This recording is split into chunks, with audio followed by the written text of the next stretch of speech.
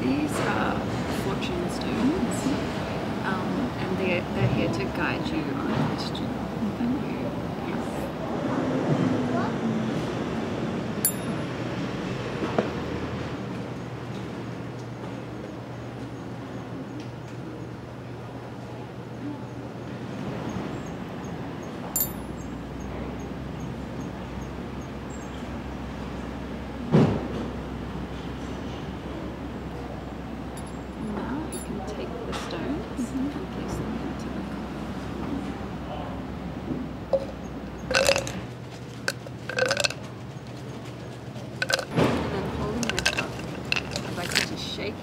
While you're shaking, think of a question that you have about your life, something you're seeking guidance on.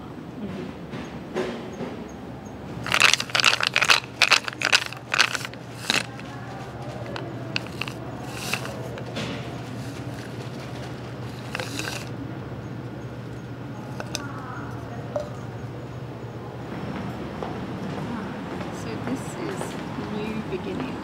New beginnings? Yes. I can show you where your proverb is, your fortune. So this is your proverb.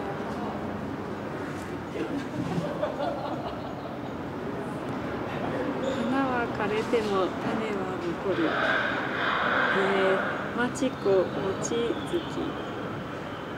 So this was a woman that I met who presses flowers, and she was talking about what she loves about flowers, and she said, when the flower dies, I see them in my garden, and when they die, they leave a seed, and it's always the cycle of like a new beginning. So when something ends, a door is always open to something new. And moss has a way of spreading its spores long distances because it takes advantage of the wind. And it is singing now.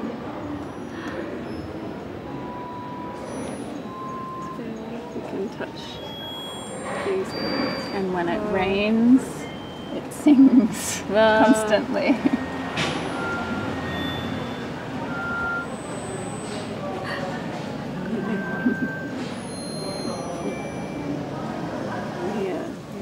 Get super close. And when the rain hits, it's like it's pretty much all green on here. Yeah. So it transforms with water. But we have different kinds of moss. Because this one here is different. Yeah, I guess so. I'd like to show you how moss absorbs water. So trees have veins which draws water from the earth to the leaves above. And they have, their leaves have a waxy layer on it, and it just drops right off to go back to the earth. And that's so that water doesn't evaporate from the leaves. But moss, because it doesn't have veins, vascular system, it has to live very close to the ground, and its whole structure is designed to absorb and hold water.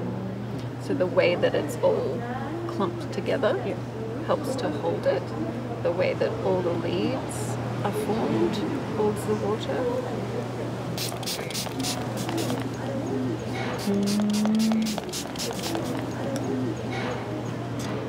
You can take a look.